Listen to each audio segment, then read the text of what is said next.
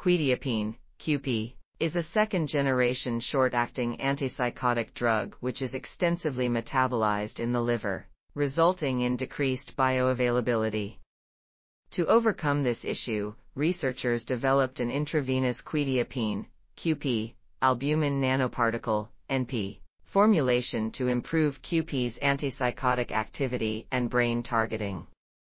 This formulation was designed using human serum albumin, HSA, as a carrier protein, and the optimal conditions were determined through various experiments.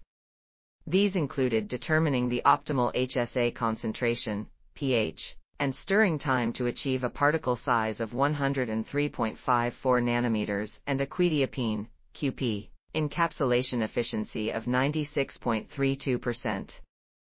Additionally, the intravenous administration of the QP albumin NPs resulted in increased brain targeting and reduced side effects associated with the drug.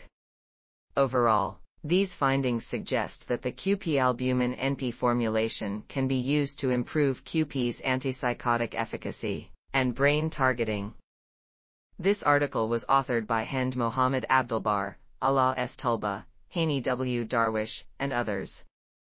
We are RTCLTV, links in the description below.